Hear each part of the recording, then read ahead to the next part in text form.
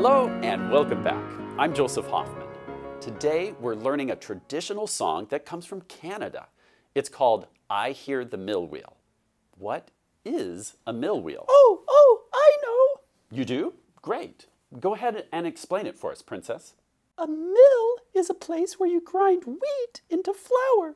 So a mill wheel is a large wheel attached on the outside of the mill that is partially submerged in a river or stream. And then the water from the river pushes and turns the wheel. That's right. The spinning wheel makes an axle spin, making gears turn and giving power to the grinding machine inside the mill. The big stone wheels grind away and out comes flour. Flour for making bread, cakes, or cookies. That's right. Thanks for such a clear explanation of what a mill wheel is. Now, let's listen to I Hear the Mill Wheel. Will you guys help me sing it? Sure bet. I hear the mill wheel ticka-ticka-tocka. I hear the mill wheel turning. I hear the mill wheel ticka-ticka-tocka. I hear the mill wheel turning. Tick-ticka-tocka, tick-tick-tock, tick-a-tocka. I hear the mill wheel ticka-ticka-tocka. I hear the mill wheel turning.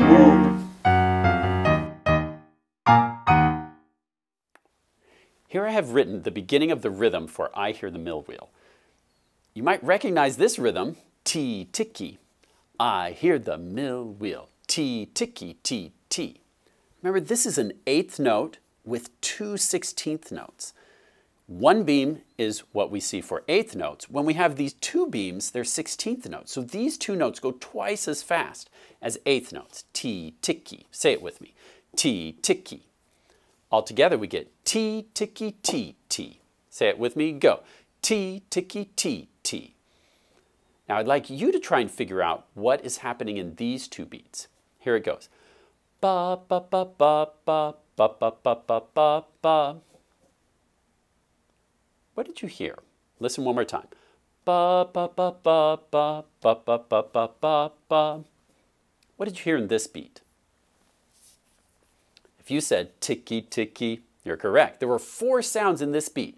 The only way you can fit 4 sounds in a beat is to go this fast. Ba, ba, ba, ba. And then what did you hear in this beat? Ba, ba, ba, ba, ba, ba. If you said eighth notes, you're correct. Let's say it all together. Say the rhythm words with me as we point to each beat. Go.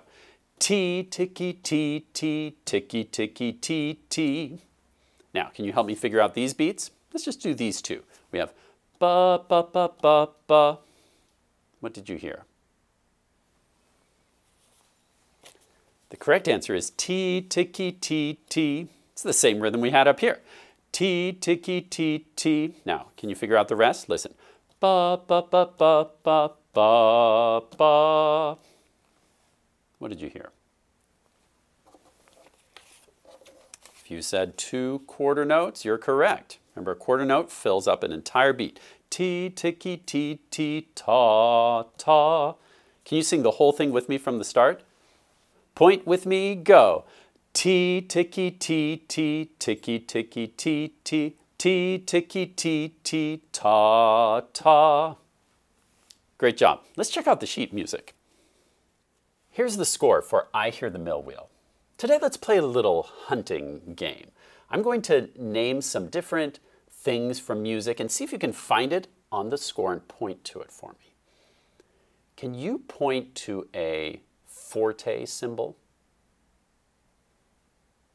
If you're pointing right here, you're correct. Remember, forte means to play loudly with strength.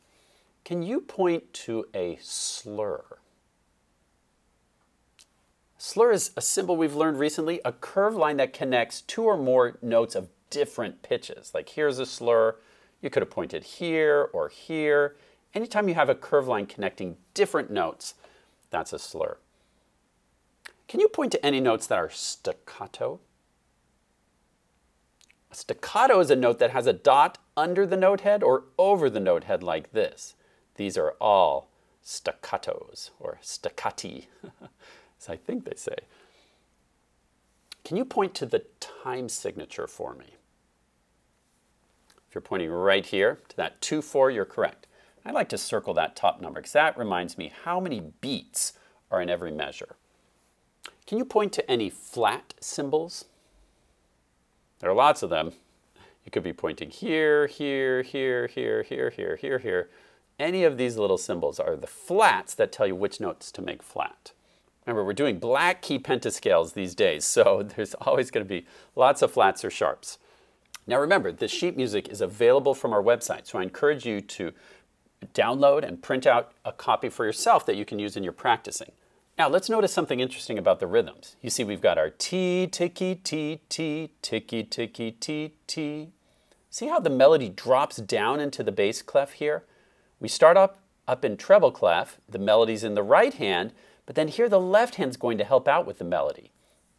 Sometimes that's called passing the melody between the hands. Like in a relay race where you pass a baton and now someone else is in charge of running. You can pass the baton, so to speak, between the hands. The right hand plays, I hear the mill wheel ticka-ticka. The left hand takes over right there, then passes the baton back to the right hand. Taka, I hear the mill wheel turning. Here, the left hand also helps out with tur, and then ning is the right hand. So to know which hand to play, just follow the notes. If you're up on the top staff, it's right hand. When it dips down to the bass staff, then it's left hand. Can you tell me the letter name for this first note? If you said G flat, you're correct. Now, can you name the rest of the notes in this measure? Name them all. G flat, now keep going yourself. The correct answer is G flat, F, G flat. Now let's pause. Why is this a G flat? It looks just like a G, right? No. Hopefully you remembered that the law of flats is that if you have a flat in front of a certain note of a certain pitch, that flat lives for the whole measure up until the bar line. So any other G's on this same line also get flat. Once you see that flat, he lives all the way to the bar line. Now let's keep going. This is E flat, and what would this be? If you said E flat, you're correct. It looks just like an E, but that flat is still alive up into the bar line. Once you hit a bar line, then you have to draw the flat all over again. Let's come to the piano and try to play this. Here we have the E flat minor pentascale. Can you point and name each note for me? Try it. E flat, keep going on your own. If you said E flat, F, G flat, A flat, B flat, you're correct. Since the melody passes between both hands, let's go ahead and place both hands in the E flat minor pentascale and try to play Do, Re, Mi, Fa, Sol. Your turn. Play and sing.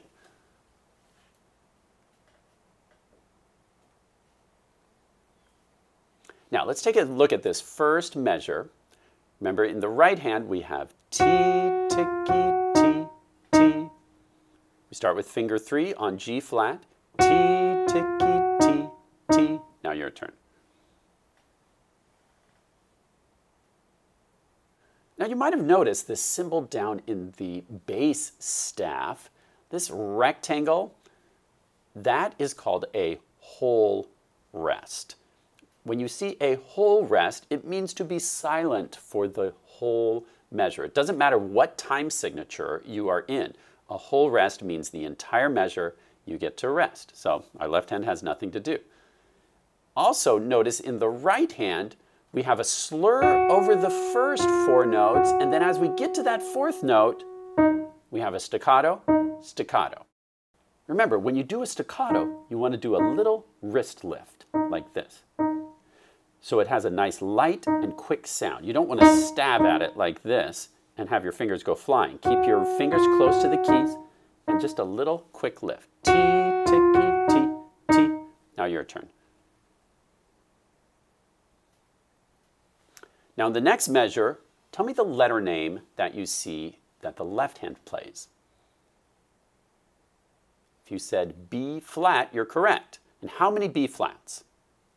That's right, there are 4. We've got 16th notes. We've got tiki, tiki, and they're also staccato. Tiki, tiki.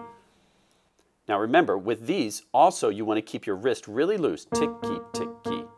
And just kind of bounce it. Ticky, ticky. Fingers close to the keys. You've got to have a loose, floppy wrist, or you can get really tense, and it will give you an ugly sound too. Ticky, ticky. Now your turn. Ticka, ticka. Try it again. Now, in the next beat, the right hand comes back up to E flat, ta, ka. So the whole measure is ticka, ticka, ta, ka. Now you try. Let's put that together. We have I hear the mill wheel, ticka, ticka, ta, ka. Your turn.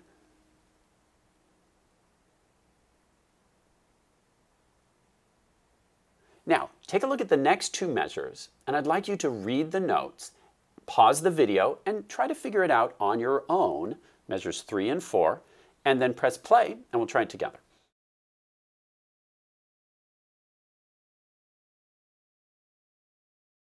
You might have noticed that measure 3 is the same notes as measure 1. So we have I hear the mill wheel. Now here we get something different. The left hand plays B flat for a quarter note. Then the right hand plays E flat for a quarter note. And what's this curved line? That's our slur, which means to play legato. Turning, all together, I hear the mill wheel turning. Your turn. Let's put all of line 1 together now. I hear the mill wheel, ticka, ticka, taka. I hear the mill wheel turning. Pause the video and practice all of line 1 several times until you feel confident, then press play to go on.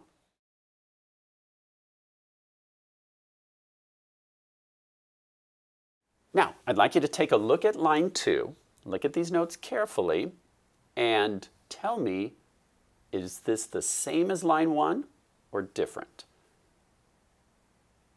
If you think it's the same, is every single note the same? Sometimes, remember, composers might change just one note. So check carefully and tell me if there's anything that changes.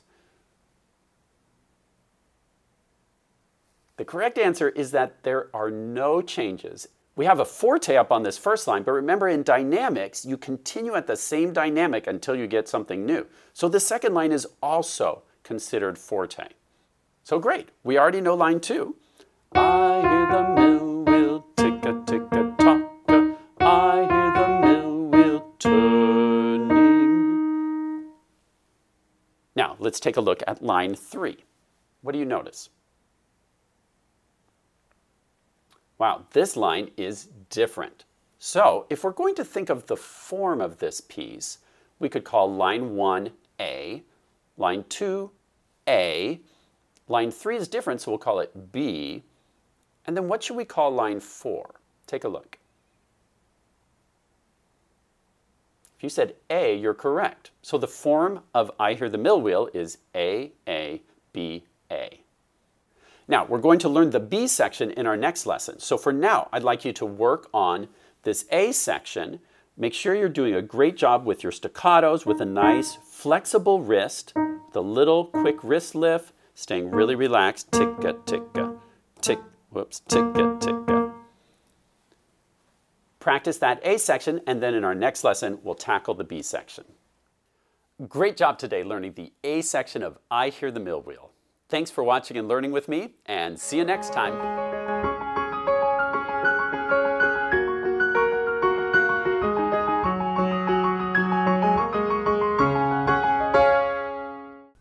Time to cook a little breakfast. I cook the pancakes, flippa, flippa, floppa. Time for breakfast.